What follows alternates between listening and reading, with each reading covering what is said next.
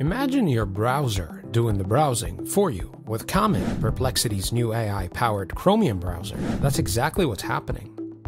So what is it? Comet is a browser built with an embedded AI assistant, Comet Assistant, designed to automate searches, recall context, compare data, and even schedule meetings, all with natural language commands and available in a sidebar.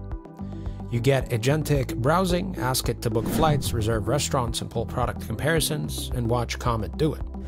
Persistent context, it retains what you've done, open tabs, search history, so asking where did we leave off actually works.